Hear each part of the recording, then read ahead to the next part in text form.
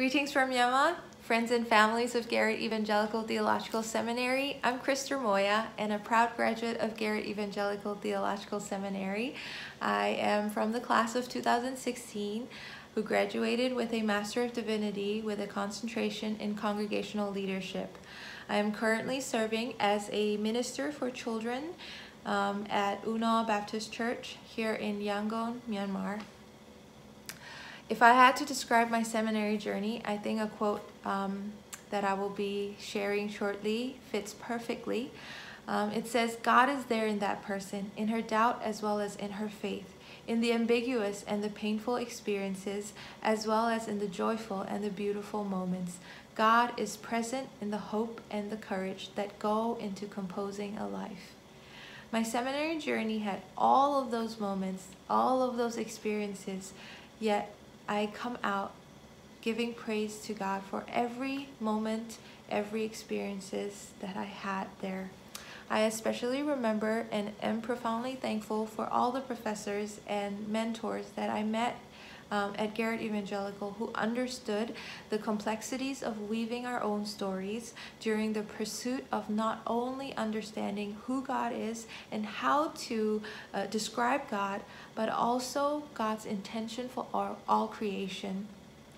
At Garrett-Evangelical, I had plenty of moments that were ambiguous, challenging, and a few times painful, where I felt so inadequate, learning from geniuses and great minds like Dr. Stephen Ray on the problem of evil, church history, Christian history with Dr. James Papandrea, and bioethics with Dr. Brent Waters. All of those challenging papers and discussions has truly prepared me to live and lead at such a time as this. I also remember professors who led with their hearts full of grace, such as Dr. Angela Kauser, Dr. Mark Fowler, Dr. Mark Teasdale, and Dr. Jennifer Brooks, who taught me that people matter more than projects and profit. Dr. Jennifer Brooks, I will always remember, who said, "Exegete before you preach."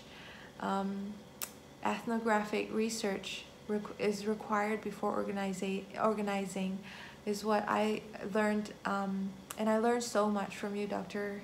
Angela Kauser. Because of this responsible work before preaching and organizing and teaching, I had so much confidence in doing and sharing the good news of God. And the creatives such as Dr. Kincannon and Dr. Wilson, I mean, they share so much hope and joy in Christ through their work of art and song and singing. I remember this moment where Dr. Wilson sang every word from "I Need You to Survive" with so much weight and so much meaning. It was powerful to watch how you all create this community of the beloved so naturally and so powerfully, just by being you. And so I am so grateful for all these people. And most importantly, vocational formation and Christian leadership classes were most formational for me and helpful in the work that I am doing now with youth and children.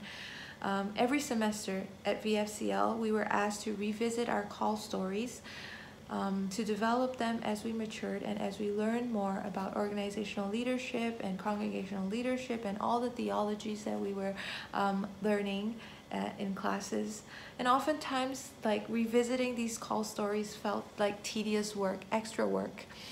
But you know, in the chaos of this COVID-19 pandemic and transitioning into new forms of being in ministry and at times not being able to strive and do anything, it is so comforting to be aware of God's call in my life and to remember my call story, to remember how God called me, right, and who God has been for me. Those are so comforting, and so I'm so grateful for the VFCL classes. It always centers me back to God when the world is filled with comparison and competition. It always brings me back to a place of I am enough and God's grace is sufficient for me when I feel like I'm not being enough or doing enough.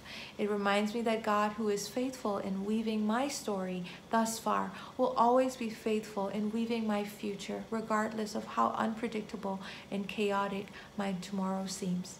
So I leave you with this prayer. May God, who is love and wisdom, always remind us who we are in God's perspective, and may it strengthen us to live faithfully and intentionally as Christ did in this world. Amen.